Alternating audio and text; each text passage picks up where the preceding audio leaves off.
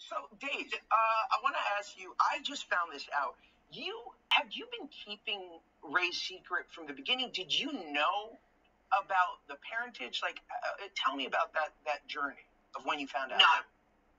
At the beginning, there was toying with like an Obi-Wan connection, and then it really went. There were like different versions, and then it really went to that she was no one. And then it came to episode 9, and JJ pitched me the film and was like, "Oh yeah, Palpatine's granddaddy," and I was like, "Awesome." And then 2 weeks later, he was like, "Oh, we're not sure." So it kept changing. So then even I was filming, and I wasn't sure what the answer was going to be. Until the very end. So at one point, Obi-Wan was in there. Well, who else? Was Olaf amongst the possible parents, or?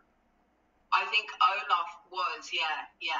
Just a galaxy far, far away. He was in a different. It was a darker time.